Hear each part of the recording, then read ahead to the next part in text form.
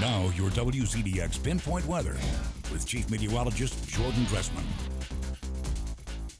Not a bad day here locally across the Tennessee Valley or across the southeast as an area of high pressure slowly begins to build into the region, and that'll keep quiet conditions around for the next couple of days. That on the heels of what proved to be a rather large snowstorm. Obviously, we got a little bit of snow across North Alabama, southern Middle Tennessee, but they were also talking about a fair amount of snow across portions of Mississippi, Arkansas, Louisiana, Texas, and even portions of Oklahoma. All of those locations got significantly more snow than we did locally across the Tennessee Valley. Still really not bad for a January snow in Alabama. Russellville saw 2 inches.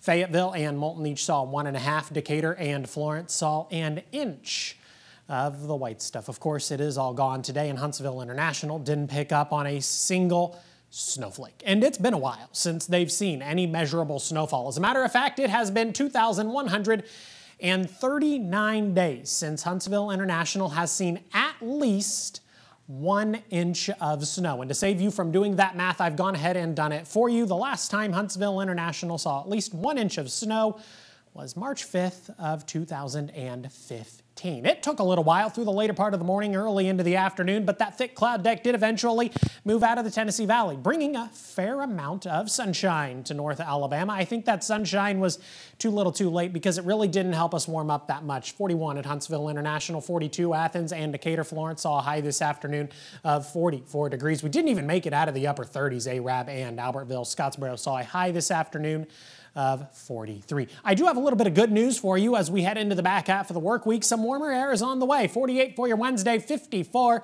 on Thursday. That is actually above average. It's been a while since we've seen any above average air across the Tennessee Valley. But of course, all good things must come to an end, and temperatures will slide back off into the 40s through Friday, Saturday, and Sunday. Most of us have already fallen into the 20s this evening. 29 right now in Huntsville, 30 Arab and Albertville. Coleman sitting at 25 degrees, and we're only going to continue to cool off as we head into the later part of the overnight. Early tomorrow morning, 23 is your forecast low in Athens, 22 is your forecast low in Fayetteville, and I also think a little bit of freezing fog is going to be possible across North Alabama, southern Middle Tennessee, so maybe just allow yourself a couple of extra minutes for your morning commute and increase your following distance just a little bit. Now, of course, before you get in the car, make sure you bundle up. Get the kids bundled up before you send them off to the bus stop. 25 by 7, 30 by 8, 32 degrees by 9. From there, we do continue to warm up. It's actually going to be a really beautiful Wednesday across the Tennessee Valley.